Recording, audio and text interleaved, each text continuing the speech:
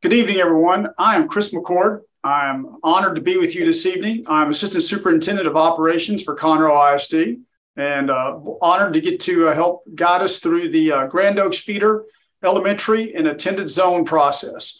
So we are here tonight live coming to you via Zoom, but also I want you to know that we will be recording this presentation and it will be available in the coming days at our attendance boundary process website.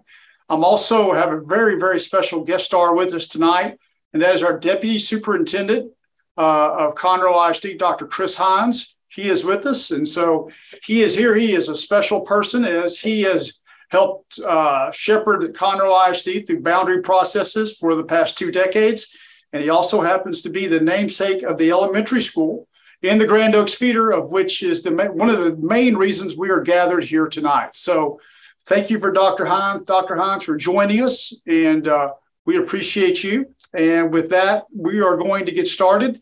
At this time, you should be able to see my screen. And as we get going, we're going to start and give you a little bit of background. We are here really for 2 main reasons. One, to talk about the populating of the attendance zone for Dr. Christopher J. Hines Elementary School. Also to analyze and look at what we can do to help with the boundary processes of Cox and Clark, knowing that we have a large number of homes coming in to the Grand Oaks feeder, especially on the east side in the coming months and years. To give a little bit of background, we have a few slides to go through that will not take too long, but just to know that the growth that you're seeing in Grand Oaks, it's a great place to live. It's a great place to go to school, and you're seeing a lot of growth. It's really not just unique to Grand Oaks, though, and we're seeing it as a school district. And the last I looked, just a couple of days ago, we were at 70,777 students in our district. You can see the numbers going back to 2018, 19, 20, 21, and 22. What has really changed in the last few years is not just our overall numbers, but the rate of growth. And we've really seen the rate of growth just about double. And from around 1,500 kids per year to over 3,000 per year. We had a demographic study just a few years ago in 2018. I will refer to that periodically throughout this presentation. We have some very, very early preliminary results from a demographic study that we just conducted in the past couple of months.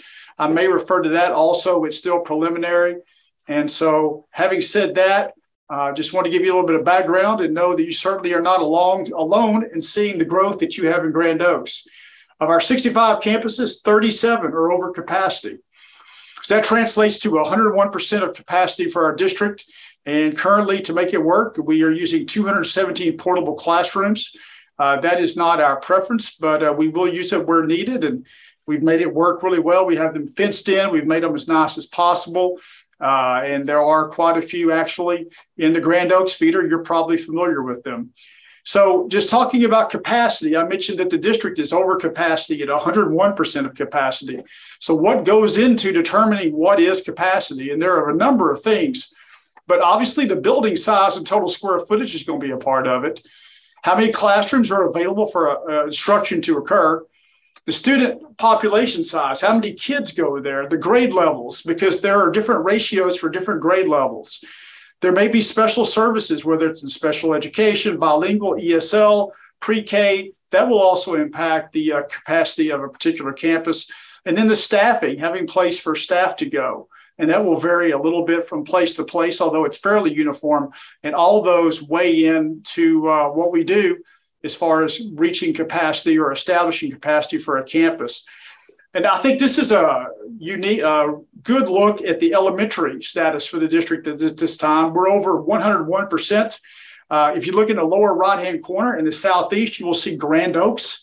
If you look at that, you will see the elementaries of the entire Grand Oaks area are all over capacity at this moment, which is one of the major reasons that we have constructed and are populating and creating an attendance boundary for Dr. Christopher J. Hines Elementary.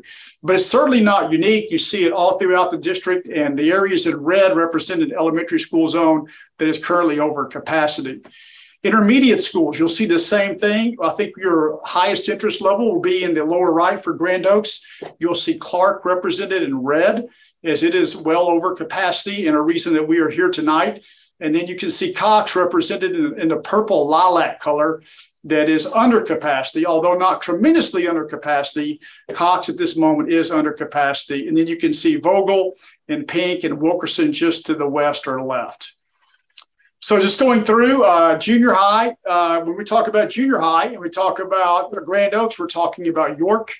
Good school. It is currently over capacity, and we're looking long-term at some things we could possibly do for York as far as helping it. And Grand Oaks High School is now over capacity. You may be aware there are 6 portables that we have there, boots on the ground. What you may not be aware of is that we also established 7 new classrooms in the building. So we added 13 total classrooms in the fall of 2023 at Grand Oaks to accommodate growth. And would expect that same sort of pace to continue at the high school as we go into next year, into the fall of 2023. But you can see right here, you can see on the right or east side, you can see Caney Creek represented in pink.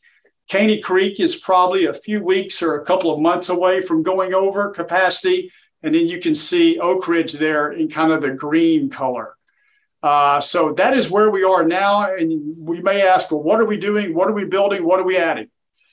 We added Annette Gordon Reed Elementary, and that is in the west side, the northwest side of our school district in the Conroe feeder. Ironically, it has a dedication tomorrow night, which we're very excited about. We also added a wing with 10 classrooms to the Conroe High School 9th grade campus in the Conroe High School feeder. Next year, we're opening up Veterans Memorial Intermediate in Caney Creek.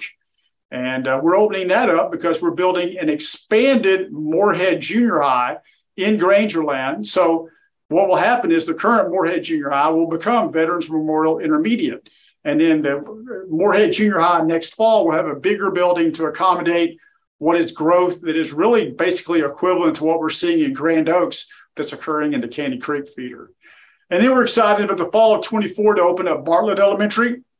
We're on plan to get that done at this time to help relieve overcrowding for some elementaries at Austin, Creighton, Anderson, and Patterson. So that's kind of a look. This is a look not at school zones, but of the district as a whole. And you can see the areas, and I will go into the Grand Oaks area in more detail, but the fast growth areas are shaded, and it's certainly not unique to Grand Oaks, but you'll see them up north. You'll see them along the 242 corridor, just north of Grand Oaks. You'll see them on the southeast side of Conroe, on the north side, northwest side of 105 and the Conroe feeder, on the west side of Conroe, Grand Central Park, and really all throughout our district and county. So, Dr. Hines, you want to chime in anything about overall growth at this time that may be pertinent to the audience? I think you touched on the main points, which, we're pretty full right now, and we're going to have to continue to look at ways to deal with that growth, and then and hopefully we'll know more in the future about campuses that will be coming on in the near future, but certainly we're crowded at this point. So just to hone in and talk a little bit more about Grand Oaks, elementary level within Grand Oaks, just some data and facts that will be pertinent to our conversation over the next few minutes. So once again, we had demographers, PASA did an analysis back in 2018. They're a good group. They usually give us really good data. And they were able to find that we would be 4,397 elementary students in the year 2028. So after we open up Christopher J. Hines Elementary in the fall of 23, that will give us a capacity of 4,750 elementary seats for 23-24. Well, with everything that went on with the economy and interest rates and just being a great place to live in Grand Oaks and great people, we've seen that we've already passed that projection. So we are at 121% of capacity for elementary schools in the Grand Oaks feeder. And we know we have Dr. Christopher J. Hines Elementary coming on in August of 23. We know we're going to need an additional elementary school in the near future beyond Hines Elementary. I want to make a special note about Ford. Ford is very much a part of the Grand Oaks feeder, and it's made up mainly of Fox Run and Spring Creek Pines. But I will tell you that what will happen will be is that because they are not impacted by the rezoning because of the distance away and the number of campuses that we have to get that are close to Christopher Hines Elementary, and that what will happen is that we did not involve them in this process because we were not going to be able to accommodate changes on their campus. And we did not want to cause consternation among their staff, their students, or their parents. So just a special note there about Ford Elementary. So let's talk about the intermediate level, because that's also something we're looking at. So on the same study, we had a 28 projection for intermediate students in Grand Oaks for 1,850. So between Clark and Cox, we can house a population of 1,900 kids. So we ended last year with roughly 1,900 kids, or that number at the end of the school year. Just a couple of days ago, or yesterday, we ended the day with 1,963 students combined between Clark and Cox. So we've already eclipsed what we thought we would have in 28, according to the demographers. And we do know that we will need an additional intermediate school at some time in the relatively near future to house the students in the fast-growing area of Grand Oaks. Here is a good picture that I think, and I'm going to move my cursor over where I think you can see. This shows the shaded areas, specifically the Grand Oaks, showing the fast growth. And you can see an area down here in Harmony. You see Woodson's Reserve. The area right here, if you look at the screen, N57, this is an area of special attention. It also is the area where Hines Elementary is located and is being constructed at this time. You can see areas here on the east side that are undeveloped. And these areas are, that is where majority of the future growth will come from Grand Oaks. I would note right in here, there is a sand pit, and a sand pit will take up some of this room here. There's a sand pit right about here where you see my cursor in the lower area. So that is also a factor. As far as the timetable of the build out of that area on the east side, a lot of it will be determined by when Townsend is constructed, going from north to south down to the Kingwood Drive / Deerbrook Mall type area. So that is a factor there. Dr. Hines, you are an expert on the Grand Oaks build out and area there on the east side. Dr. Hines, if you're there, do you have any thoughts, anything to add above and beyond what I said there? No, there's a lot of building that's still, we know that there's still building going on in Woodson's Reserve. There's some smaller parcels that are out there that can be developed. And then certainly there's the larger RICO development that you mentioned to the south that at some point there's not access to yet, but will develop eventually. Just a matter of when they get access to it. So that's a quick look at the current and future high growth areas. Let's get down to the star of the show, the new elementary school. So this is going to be opening in August of 23. We know it will accommodate 950 students. The plan is for it to be kindergarten through fourth grade. You probably have seen it. It's located at 4550 Lexington Boulevard. Here is a computer rendering of the front of the school. We have two buildings that are very similar to this one already. That's Hope Elementary in the Caney Creek zone and Annette Gordon Reed Elementary in the Conroe zone. And for each of these buildings, the front facade, the front entrance will be different. And you can see here, this is a nice and attractive building. And I've been inside these buildings, the two that we have. And I think you're really going to like them. The kids are really going to like them, and it's going to be a great place to be. Here is an aerial view via drone, and this was taken in the middle of September. This is from the east-northeast, looking back toward the west. If you can see Dr. Christopher J. Hines Elementary School here, if I look to the left, that would be going south, and that would take me to Clark. If I turn right, I go to the Grand Parkway and Grand Oaks High School. Just there's a picture of Christopher J. Hines Elementary. Here's the inside, and this is very similar to what we have at Gordon Reed and Hope. You have the cafeteria, the stage, the library, all adjacent to each other. Very useful, very handy if you're running a school or you have kids that need to get to and fro. Just here, if you can see my cursor, excuse me, this will take you to the front door and the front office area right through here. So that's a look at it. The colors are still being determined to some degree. Here's a look at the hallway corridor. You can see what it looks like there in the hallways. And I will tell you, we currently have been working on this for a while. We have a long way to go on the boundary committee, and we have a superstar cast of parents and principals and district staffers to help us along the way. But appreciate the effort. A lot of time and effort has been put in by these fine people already. here's a list by school of the principal and the parent representative. And then here are some district representatives, including myself and Dr. Hines, that are here to help us along the way as we start the boundary process. And so we have a long ways to go, a lot of vetting and a lot of analyzing. And so the process has started. We've done a lot of work, but we have a long way to go. So we're going to take our time and make sure we get it just right. This is worth stopping and elaborating on. If you look here, this is a table chart that will show you where we are right now. And you can look at it and see the capacity on the left, the enrollment in the middle, and the portable classrooms on the right. And when you look at it, Grand Oaks High School, a little bit over capacity, York over capacity. We can see Clark, and this is a real concern and one of the two aspects of this boundary committee. And usually on a boundary committee, you're looking at one school. But we have two functions of this committee, and that is to look at the populating of the attendance boundary for Hines Elementary, but also to analyze what we need to do for Clark and Cox. And you can see the percentages of capacity that Clark is considerably over capacity. Cox is under capacity at this time. If those two numbers were reversed, we wouldn't be in great shape, but we would be in pretty good shape.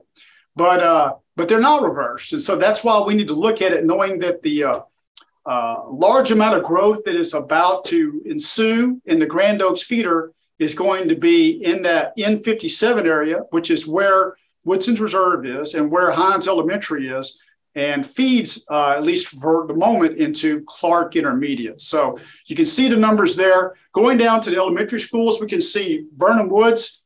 We can see it's right at capacity or a little over. Burnham Woods is projected to see a little bit of growth, but it is largely built out, but not entirely. Bradley still has some growth to do. So Bradley is not completely built out. It does not have a tremendous amount of growth, but it is still projected to experience a little bit of more growth. Broadway, obviously considerably over 137% of capacity. Taking care of Broadway is one of the main primary functions of this committee. Ford, I talked about Ford previously. Ford, you can see its numbers right now, and Ford is projected to, it is not completely built out or grown out, but just mild to moderate growth to steady for the next few years. It is largely close to its capacity. Snyder Elementary, 135% of capacity. That's another primary school that we have to render some assistance to. And so that is a look. Dr. Hines, you're an expert on this area here in the Grand Oaks feeder. You have numbers in front of you. Anything to elaborate on? No, I think you touched on it.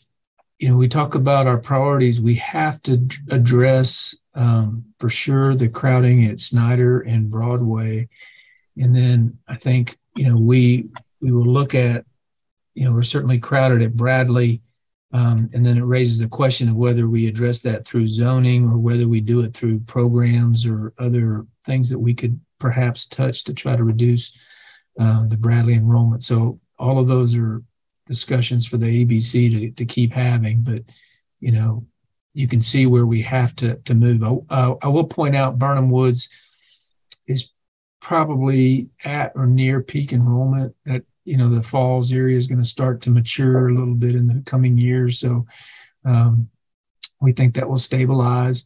And parts of the Broadway area and the Spring Trails have started to stabilize in terms of their maturing of the students kind of moving through the system. So we don't see that ongoing building going on. There's one section of Harmony that's in that area that's still growing, and depending on what happens to that section, we'll keep an eye on. But that's that other questions. We have some parts of the community that are still building and adding, and then we have other parts that have been there for a while, and the students have kind of moved through in a bubble.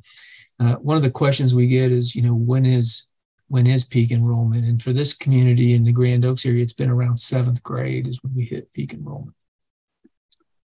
So moving along, just, what are we trying to accomplish and why are we here and what is our function? So obviously, basically every school in America had to originally have an attendance zone created for it. And Dr. Christopher J. Hines Elementary is no different.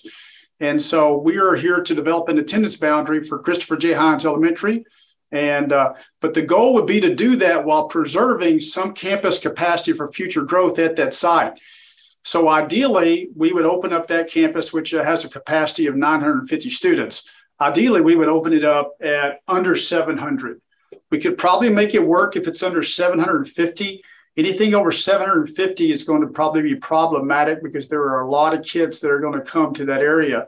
So ideally, we're trying to open up probably under 700. We'll see what we can do while making sure that we help accommodate Snyder and Broadway and potentially and possibly Bradley. To analyze for changes to Cox and Clark in anticipation of the rapid growth that Clark is about to see in intermediate grades of 5th and 6th, and knowing that Clark is already well over capacity, even as we're here tonight. And then if we possibly, we talked about addressing crowding relief and capacity to other Grand Oaks elementaries, depending upon what we can do. We only have one building at this time, so we can't solve for every issue, but we're going to do our best to make a good thought out decision. And then we'll ultimately make a recommendation to the school board, and then they will decide on what we do. So there you go. So right now, let's talk about what does it look like right now at the elementary level. So if you look here, you can see Snyder represented in yellow.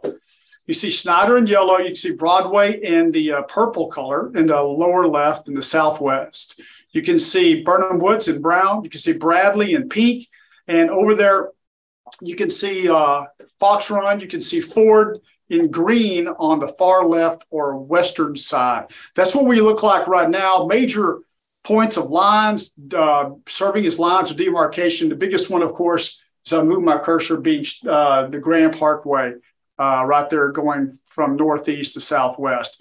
This is, and this will be recorded. You can look at it later, but this shows you, I think this is useful, and I included this slide. The red numbers show you the number of elementary kids that live in each of these zones. So these zones are zones that we create for just helping do zoning. And so they're all numbered. They have a number and a letter. And you can see that a lot of these areas are very, very densely populated. So there are limits to how many changes you can make as far as neighborhoods. But you can see some have the falls. You can see Spring Trails, areas of Bender's Landing Estates and Bender's Landing. A lot of kids and a lot of good kids. And so this would be on the website once you want to go back and look at this video, and you can see those numbers, and I think it's very helpful. So I'm going to talk specifically about section N57. So I'm going to go back right now, and I'm going to point with my pointer right here is N57. I talked about it earlier. That is a new area of Woodson's Reserve.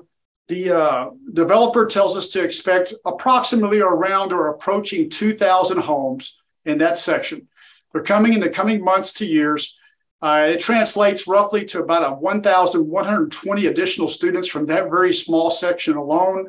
If nothing changes, 170 of those kids would go approximately to Clark, and that would put Clark even higher, up to around 121% of capacity.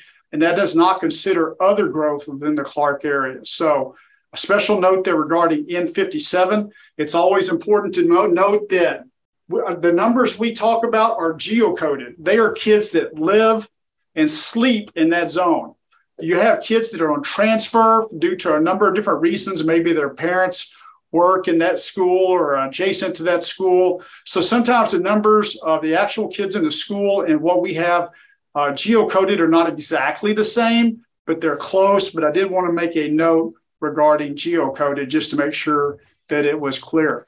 Here you can see Ford, and remember Ford splits, and Ford is not a part of this because I said we did not want to cause consternation with their parents and students regarding possible changes. Here's a good look. Remember, Ford splits between Grand Oaks and Oak Ridge High School. So there is a good look at Ford.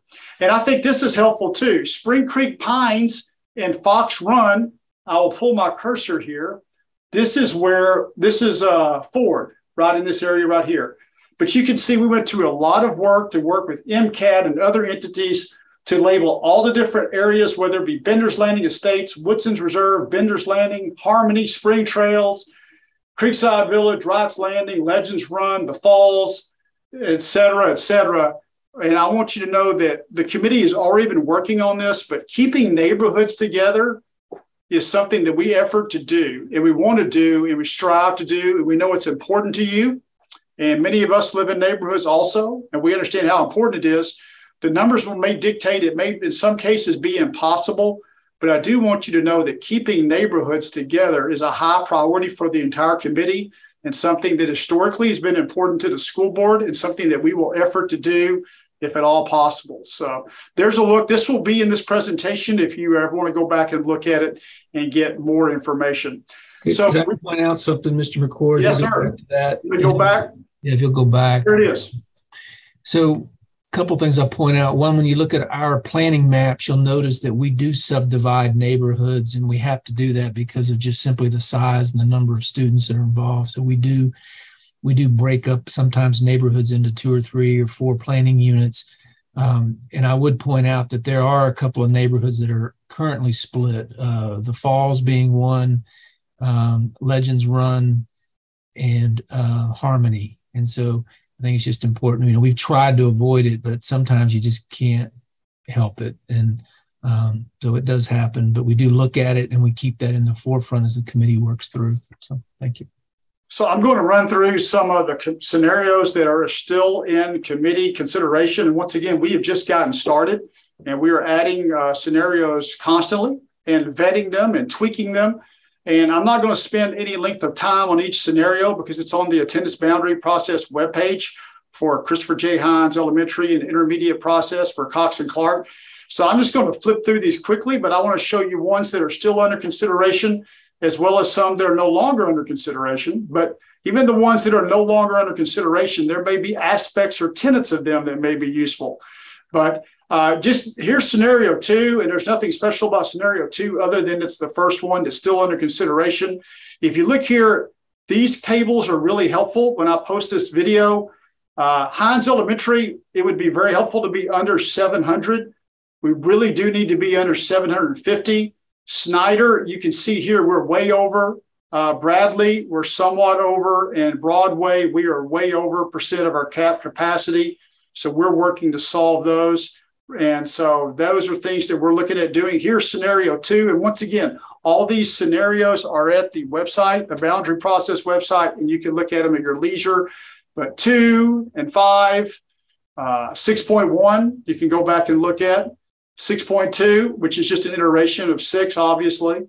7 was submitted via the website, as was 9 and 9.1, which was submitted via the website at the elementary level. Those are still under consideration. There are some that are no longer under consideration, but once again, I said possibilities, aspects of them could always be incorporated, including scenario 1. You can go back and look at it at your leisure. 1.2, number 3, 4, 6, 8, which was submitted via the website, 9, which was submitted via the website. And those are all there. Dr. Hines, as I flip through those, and they can go back and look at their leisure. Anything to say about the well, a couple of things I would say is that there are still scenarios that come in daily. I'm sure there'll still be tweaks of scenarios. We're still pretty early in the process, right? So we're at that kind of that brainstorming. We're starting in that brainstorming phase where we're trying to get out ideas. And then some of these the committee hadn't even really looked at and talked about yet. I think we meet this week. So there'll be another round, I'm sure, of coming up with new ideas and eliminating some that have already been put out there as no longer being viable. And but it is an ongoing process where, we're still at that brainstorming. So I think it's a good reminder, if you are thinking about submitting your own scenario for ask the committee to look at sooner rather than later, because we do have to build maps out, and we want to get those in as soon as we can. So I salute Regina Woody and Jessica Villarreal, part of our team. They helped create this school mileage map. So this may be helpful when you look at different scenarios to look at the mileage. That is included for you. You can look when you review this presentation if you choose to do so. So I'm going to switch gears and talk about the intermediate zones. Right now, this is a picture of the intermediate zone for the Grand Oaks feeder. Everything you see in pink is Clark. Everything you see in yellow is Cox. So you can see that right now, the Clark geographical footprint is obviously much larger than Cox. And part of that is because it includes all these undeveloped areas on the east and northeast and the far south side. Just for pointing out where it is. So Clark is right here, number 60, and 65 is Chris Hines Elementary School. And so over here, you're going to have Cox in the yellow, and that may be helpful as we follow through. So I will quickly flip through these, and you can go back and look at your leisure. These are ones still under consideration, either because they're under consideration or we haven't had a chance to vet them yet because they've just been submitted. But here is scenario 1. And once again, everything in pink would go to Clark. Everything in yellow would go to Cox. Here's scenario 3, still under consideration at this moment. Scenario 4, a recent addition, we'll vet that tomorrow. And then scenario 5, still under consideration. And then scenario 5.1, which is just a variable of scenario 5.0. So there are some that we've considered over the last few weeks that are no longer under consideration. But once again, there are aspects of them that could be adopted. And that includes scenario 2.0, which you can see at the website at your leisure. And then right here, this is helpful. This is the intermediate schools mileage to help establish mileage based on the different scenarios that are out there right now, 1, 2, 3, 4, and 5 at the intermediate level, as well as 5.1. I think this is really helpful, and it can give you mileage, and it'll save you a lot of time, and it's useful for going over. So really, once again, remember that the issue at the intermediate level is that we are well over capacity at Clark. We're under capacity, although certainly not empty by any stretch of the imagination at Cox. But the issue is the oncoming growth that is about to descend upon the area is going to be highly concentrated at Clark. And that is why we are looking at the Clark and Cox boundaries as part of this process. Dr. Hines, any thoughts or musings or elaborations on Cox and Clark? No, and while you were showing that, I would point out, we had a question come in about if people wanted to submit scenarios, and I think at the end you're going to show them where the spreadsheets are on the website, and there are current maps on the website as well, so where they can start from. But it's there's actually a spreadsheet where you do it by sections as well. So if you're going to submit a spreadsheet, what would help us is if you submit a complete spreadsheet. Remember some of the things that we talked about that we're looking at as far as population sizes and while we are doing this. Also, it's important to go back and look at scenarios that have already been done. It's really easy to recreate a scenario that's already been created. So that's just something to throw out. But I think the mileage chart will help you. That's there for your use. So I do want you to know the boundary process is challenging because we realize this and we treat it with respect. And we know that schools are communities, that families often have a history of attending a particular school. And it's very important to you. It's something we take very seriously. And that oftentimes you choose where to live based on where a particular school is at the time that you move into that area. So this is something the committee and us take seriously. And I will tell you also from years of experience, it's something the board understands, and they understand and they take it seriously. And so this is something that we currently constantly talk about in the process of the attendance boundary process. So just some goals, and really no particular order, is to be mindful that we're providing for the education of everybody. We take that seriously. We try to draw our boundaries efficient for effective use of the school facilities and maintaining fiscal responsibility. We try to plan for future growth. An example, that's what we're looking at doing with Cox and Clark. And we're trying to reduce the enrollment in overcrowded campuses. The best example of that are Schneider and Broadway. And we are very transparent. Everything we have is on the attendance boundary process webpage. I will show that to you in the end. And so we will look at these. So here's the way it works. So our attendance boundary committee will look at really two things: a zone for Dr. Christopher J. Hines Elementary School, and a recommendation for potential rezoning to Cox and Clark. So we will vet this over the next few months. We're just getting started. You haven't missed a thing, and that's why we're having this to kick it off right now. And so eventually we will go through the process. We'll spiral back and give the board an update in November of where we are and how things are looking. And then in January, we'll make a recommendation to go to the school board. And the school board will be able to accept our recommendation or send us back to tweak it or adopt potentially a different one based on what they decide that we need to do is the best interest of the district. But that's kind of the timetable. And so really your comments that you put on the boundary process webpage really help us. And it's seen by everyone on the school board, and it's seen by everyone in our boundary committee. And lots of times it's easy to add comments when we don't like something, well, no matter what the case may be. But if you see something you do like or aspects of a recommendation you do like, it really helps to tell us that. And through the boundary process webpage, which I'll show you at the end. Dr. Hines, anything to add there on zoning goals, maybe to elaborate on?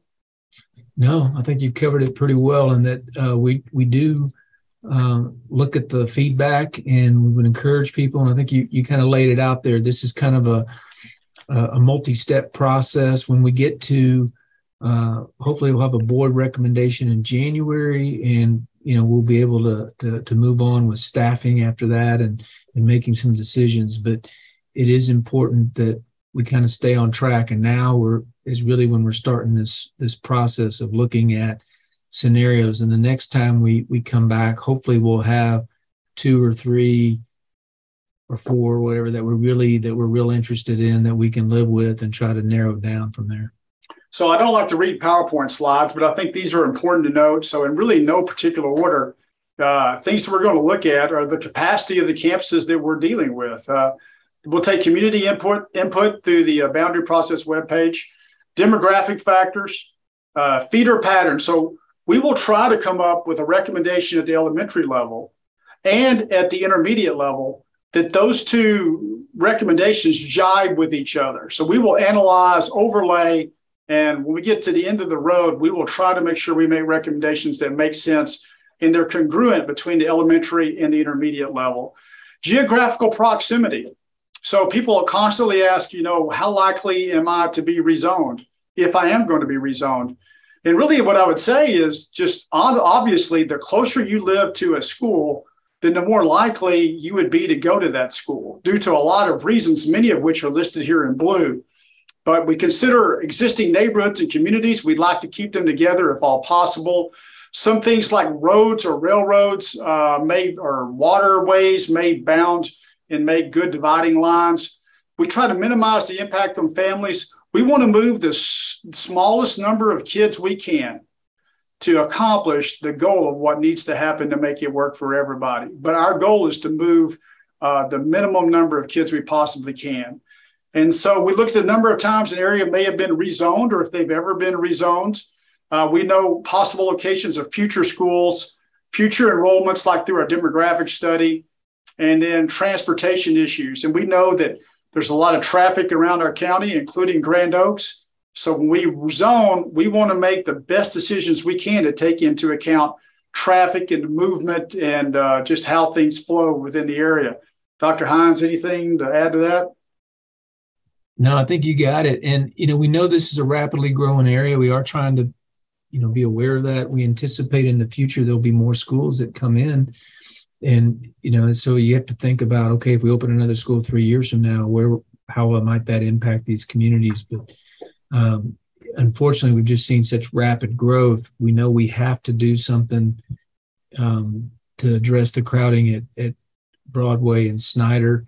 I think you mentioned it earlier. I think when you start to look at the scenarios and you see where the crowding is, I'll point out that the impact number of students that end up having to move in order for us to accomplish the objectives of reducing crowding at Broadway and Snyder, and then create a boundary for Hines.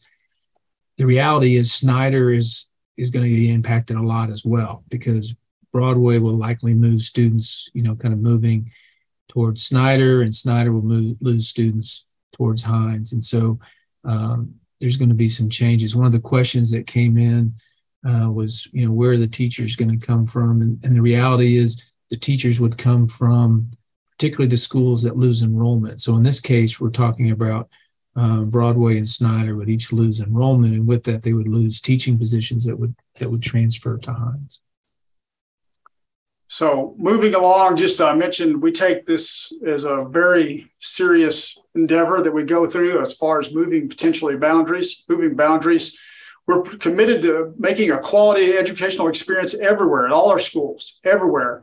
And so, like I said, we would like to have a recommendation to the board in January for their decision. There are some typical questions, and we just decided to answer them proactively. So what grades are going to be impacted by the zoning of Hines Elementary? Our plans now is that it would be kindergarten through fourth grade. So it would be kindergarten through fourth grade in opening of fall of 23. And the school is moving along. And so we're feeling good about that date for happening in fall of 23, August of 23. So I talked about how likely is it that my neighborhood will be rezoned. We'll go through the process. We'll vet it, give it all the attention it deserves and the seriousness it deserves.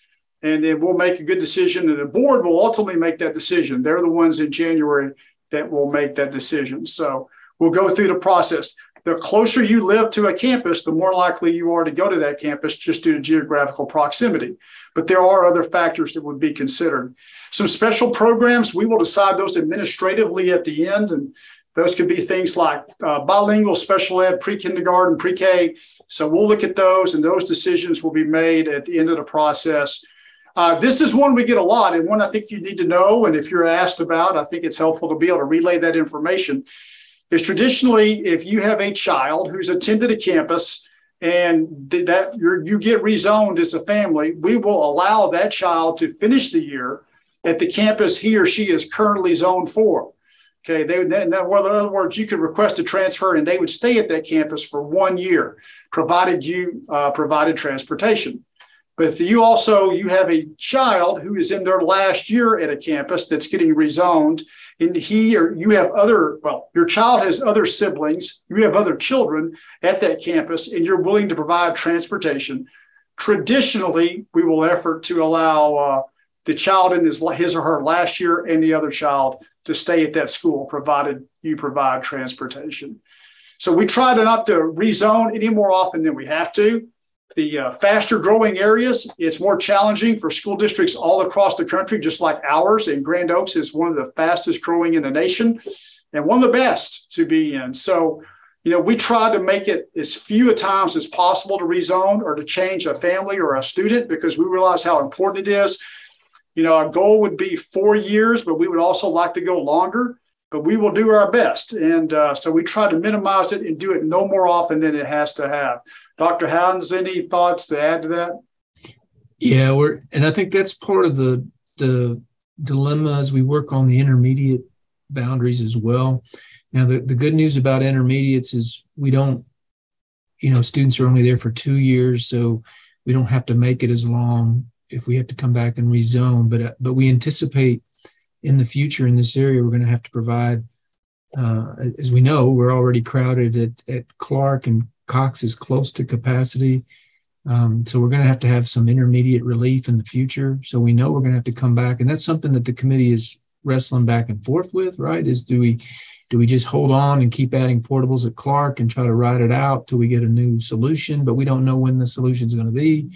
So those are the things that we're certainly having to wrestle through and work through. But the good news about intermediate is students go through in 2 years, so we shouldn't impact the same cohort. So if we do a change, we wouldn't change it for 2 years, and it would take at least that long before we'd have an intermediate solution. I think elementary, as we know, this is just a growing area. It's also difficult for us to find locations in this area because we're dependent on the developers to cut in streets and put in spots before we can actually say where a school can be. And we are in the process of acquiring additional locations, and they may not be as far away from existing schools as we would like, but we'll have to make it work. And so we will anticipate more schools coming in this area in the future. So here's where we are tonight. It is October 4th, and on my pointer, so this is where we are. So we have a presentation just to kind of introduce the process this evening. So tomorrow night we'll be at York at 6 o'clock. This is the very same presentation we would do tomorrow night. Nothing's different at all. And once again, if you have feedback, the effective way to submit it is via the website. That's where the school board sees it and the boundary committee sees it. So that is the effective way to submit your thoughts, musings, and suggestions. So, and then we'll come back again in November, and we'll have some scenarios to show you. I'll spend a lot more time with them going over details. Once again, the scenarios that are just being introduced are on our website now under the boundary process webpage. And you can certainly look at those at your leisure. And you can go back and look at this presentation to see some of the factors that are used in determining which boundary process will ultimately get recommended to the school board. So that's kind of where we're looking and where we're going there. Here is the attendance boundary webpage. If you go to the Conroe ISD webpage, you can go there, and it is in the very middle. And you can click on attendance boundary process. You'll have two options: the Grand Oaks Feeder Elementary and Intermediate Attendance Zone process. If you're watching this evening or after it's recorded, in all likelihood, that's where you're going to want to go. There's also one going on for Veterans Memorial in Caney Creek, another intermediate we're excited about. But you can give feedback. You can see scenarios that are still under consideration. You can see scenarios that are no longer under consideration. You can create your own scenario. You can frequently ask questions. And there's a lot of data there. It's all out there for you. It's very helpful. And I think it's one of the better websites around, and I think it's very useful. So, Dr. Hines, before we close this out, anything else you can think of, sir? Any wisdom for us? No, it's just that we've got, we'll be back to show, like I said, some more, a much smaller number of scenarios. And again, if anybody has something they want the committee to look at, I would really encourage in the next week to 10 days to be sure that those are in, to give enough time to get those vetted and set up. Thank you. So, hey, we appreciate you. Give us a little bit of time. We'll get this posted, this video, on the attendance boundary webpage. We'll also get it converted to Spanish. Know your time is valuable. Thank you for giving us about 47 minutes this evening. We appreciate you, and have a great evening. Thank you very much.